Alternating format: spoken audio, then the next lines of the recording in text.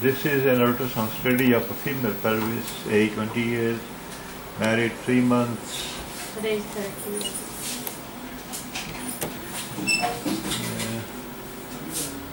And this is the urinary bladder in transverse section. And here you see the uterus in longitudinal section, measuring 6.3 centimeter by 2.8 centimeters. So the dimensions are normal. The endometrial canal, the central echogenic area is the endometrial canal. It is central, clear, by 5.5, is an early proliferative phase. This is the cervix, and this is a cyst with posterior wall acoustic enhancement, internally clear. This is the urinary bladder. Now this is the longitudinal section in which there is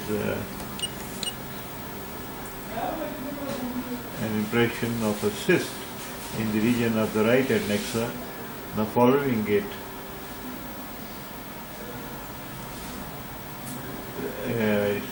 you can see that the cyst is in fact in the region of the right adnexa.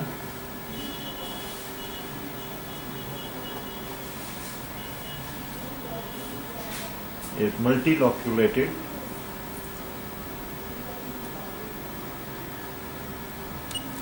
You see, this is cyst number 1, 2, 3, 4, 5.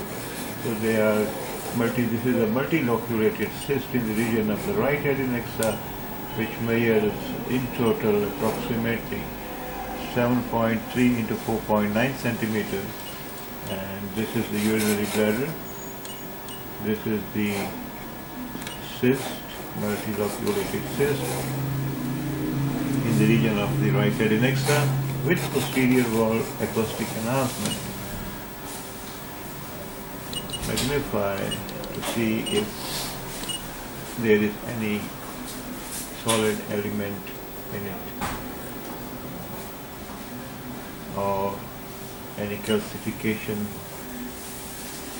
within the cystic area, within the cyst. Now here you see there is a calcified area, and giving this is the calcified area, measuring approximately 5.3 centimeter in one of the cysts, and this cyst contains internal echoes, fine internal echoes.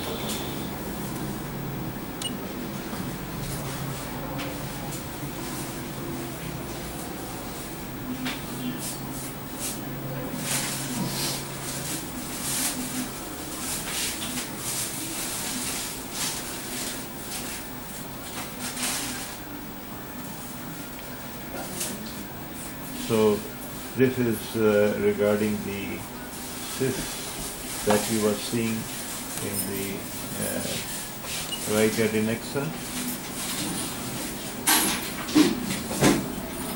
Now let's move towards the left side.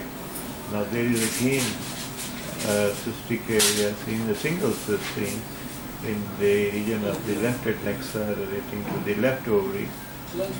And there is evidence of solid element within the cyst, in the left ovarian retention cyst, because the size is 3.5 centimeter by 2.2 centimeter, and this cyst is consistent with retention left ovarian cyst, and this is the outline of the cyst. And here is the echogenic area, this one measuring approximately 7.5 millimeters within the retention cyst in the region of the left adnexa, with the uterus seen normal in transverse section. Here we see. This is the cyst in the region of the left adnexa, which relates to the left ovary. is a single cyst with a solid echogenic area seen in the dependent region with posterior shadowing. This is the shadow, this is the echogenic area. Whole of this is a cyst. This is the outer wall, thin, and this is the posterior wall, acoustic enhancement. Rest above is the urinary bladder. This is a magnified view of the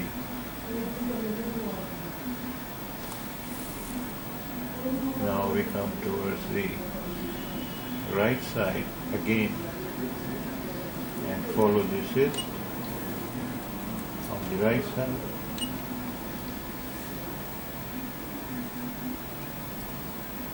Let's see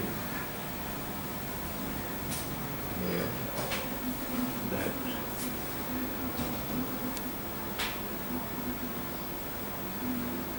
these are dependent region echoes seen in the cyst, and there are few septas also seen.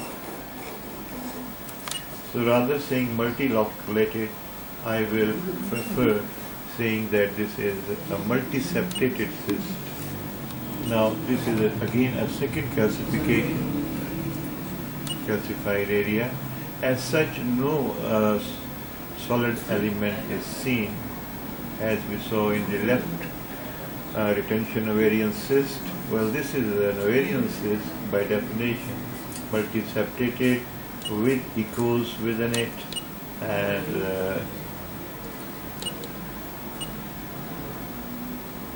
you see